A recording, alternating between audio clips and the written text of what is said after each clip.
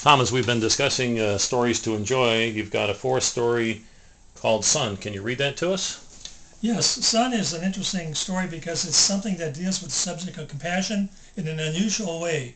And the best way I can convey this to you is if I read the story. Go ahead. It'll take only a few minutes, and I think it'll be worth your time. Bernie McDermott hobbled along the side of the highway, hoping to get to Johnny's Bar and Grill before sundown. Once he got there, he would call his son to pick him up.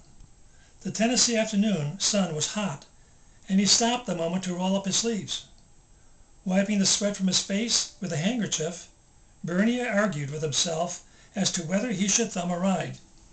After all, it would be another 2 miles.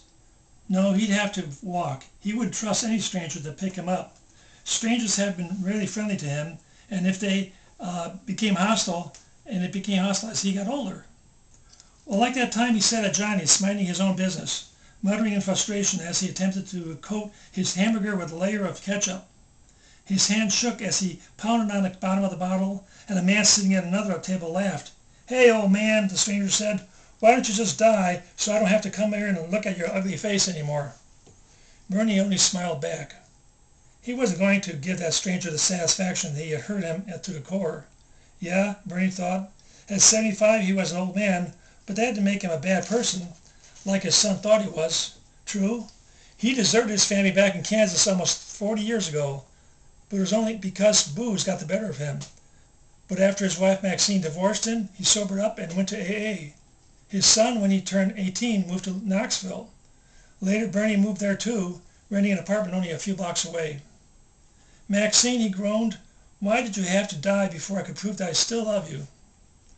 Now it was just him and his 50-year-old son, who rejected any attempt at reconciliation. Well, today Bernie would call him anyway and beg him for a ride home. But like before, they probably wouldn't exchange words beyond the idle chatter about the weather or politics or local news in Knoxville. It didn't matter. Bernie couldn't blame him for his lack of forgiveness after all those wasted years with booze. Spotting what he thought was a wallet lying on a highway, Bernie went to retrieve it. He heard the blare of an automobile horn and the screeching of tires. Then he felt immense pain before he blacked out.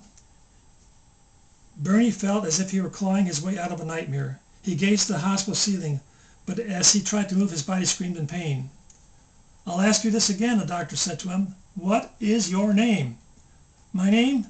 I don't know what my name is." His voice was hollow, as if he were talking in a tunnel. "What am I doing here?" "You're critically injured after a car struck you. The driver claims you ran toward the middle of the road. She didn't have time to stop. We checked your personal belongings, and you don't have any identification. Please, try to think of your name." "I am trying, but I still don't know it. Please go away." "I gave you a sedative. Maybe when you wake up, you'll be able to recall who you are." The nurses stopped talking when they saw a tall man with salt pepper hair in his early 50s enter a room where an elderly male patient lay dying. "Is that the driver of the car that hit that poor man?" one of them asked. "Oh, no," said the other nurse. "The person who struck him was a 63-year-old woman." "Poor guy. The old man has amnesia. He's dying and doesn't even know his name. We label his chart as John Doe for the time being." "I'll go to his room and see if there's anything he needs." When the nurse entered the room, she saw the stranger kneeling by John Doe. He took out his rosary and started to pray as the old man stared at him. The nurse decided that this was not the right time to interrupt the stranger. She noticed the tears in his eyes as she got up and kissed the old man on his forehead. Thank you, son," John Doe said. "I really do appreciate you coming to visit me." The nurse took in a deep breath. This was the unknown patient's son? Certainly he could tell us the patient's name. She was about to ask the question, but John Doe interrupted her. "I'm so glad you came, son." He smiled a little. "Do you remember the time when you were a little boy and I took you fishing at the river? Remember how excited you were when you caught your first fish?" "You were a good father," the other man said. "You always liked it when I read you a story about heroes like Paul Revere, Abraham Lincoln, and George Washington." "Those will always be good stories." He put the rosary back in his pocket. "You probably are in a lot of pain right now." "That's right, but it don't matter. It's good to see you. And it's good to see you, too." "You'll have to excuse me. My mind is in a fog, and I still don't know who I am.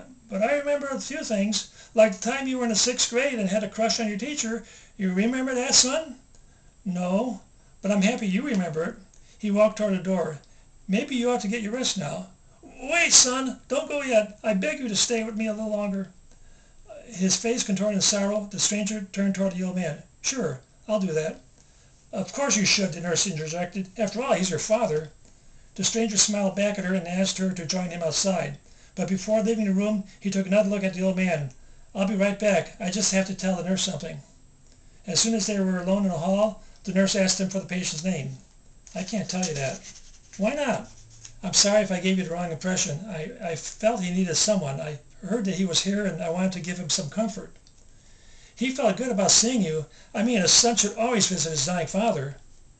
"You don't understand," he said, almost as in a whisper. "We're all sons and daughters of God." "So you're not—" "No, I'm Father O'Brien from St. Ignatius down the road. But does that really matter? If he believes I'm his son, why should I tell him otherwise? Now, if you'll excuse me, I have to return to his room. I think he might have more things to share with me."